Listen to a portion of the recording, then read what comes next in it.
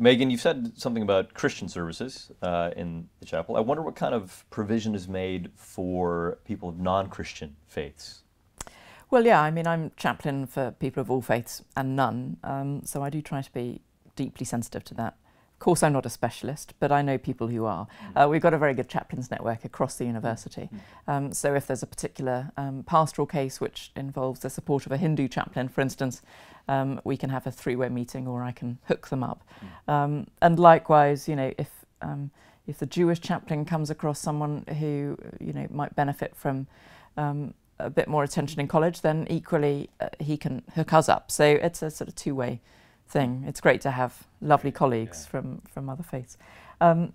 We have a range of meditation sessions, so kind of trying to connect up spirituality and holistic well-being. So that might be Sufi or Buddhist or mindfulness as well, because although mindfulness is a secular sort of meditation practice, as it were, I think, you know, it does share quite a lot in common. So all these things, I think, are on a spectrum. And I Can you say a little bit more about mindfulness? What exactly that means, or what that entails? It's a sort of meditational practice that's been taken from a Christian and Buddhist kind of combination, largely the sort of practice of Buddhist monks, but with all the religion taken out of it, effectively. So it's all about being kind of present in the particular moment. I mean, I get specialists in to run the courses, and it's about being sort of thoughtful about experiences that we might be having right now, which helps obviously in terms of anxiety, or, you know, self-awareness, that kind of stuff. Do you find students responding to that? Are students interested in practicing? Well, the reason I put on the meditation series is that I did a little chapel survey about a year ago, and I asked people, you know, all sorts of questions, from do you know where chapel is, to do you know what goes on in chapel, and what would you like to go on through chaplaincy. And one of the things that a significant number of people said was meditation. So that people like to know it's going on. They like to know that there's an opportunity for them to come and learn or experience. Sometimes they might just be curious, you know, how does a Buddhist meditate, you know, or whatever it might be.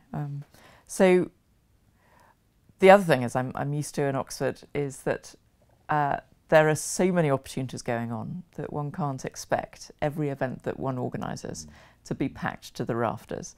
But I think sometimes what's important is that these things are just happening, and that there are opportunities, and that there's a sort of discourse of other opportunities being available. So we also have other interfaith events like Chaplain's Colloquia, sort of informal conversation over some kind of refreshments, normally which follows perhaps a 30 to 40 minute, slightly more formal kind of panel discussion on something like, you know, science and religion, or we're having one next term on intelligence. So we've got our principal speaking about artificial intelligence.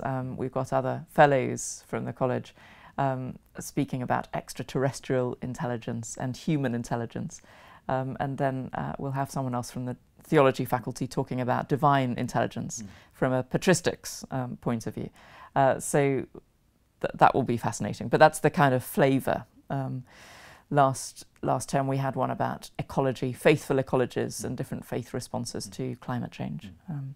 What's the value of that? Because that's not going to be an experience that a lot of people have in kind of your local parish, that kind of opportunity to have an interfaith, multi-religious dialogue.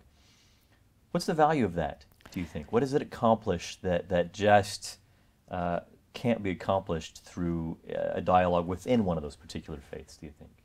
I mean, I think it's always important for us to meet the other and to be ready to have our horizons expanded, ready to be surprised by God. God is bigger than just a God that we keep in our pocket, you know. And so how can I think that I would understand all about God? Is there not something that we can always learn from other people? and their experiences, whether or not they view them as religious experiences as well. So to some extent it's about terminology. Sometimes people will say X, Y or Z as a religious experience. Sometimes people might describe what someone else might call a religious experience, but in completely secular terms, you know. So it's about conversation and valuing other people and realising that there is something special about everyone, and trying to understand what it is that makes them unique and what they can help us to learn about them and our world and possibly even ourselves.